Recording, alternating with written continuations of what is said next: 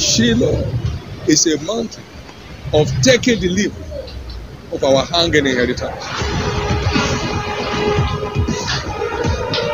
There are things about your life and my life that will never have an answer except at Shiloh. I want to return the glory to God of this commission. 9 years of shame, barrenness, and childlessness terminated. After Shiloh in December, I got pregnant for the first time in my marriage. When I went for the scanning, they brought the results. He said, I don't understand your results. Strength has come back. God has renewed me. 2017, one of my sisters got married. 2018, another one got married. 2019, another one got married.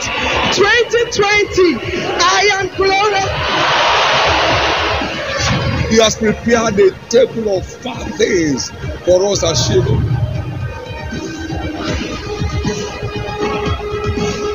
This Shiloh shall be your Shiloh in every sense of the word.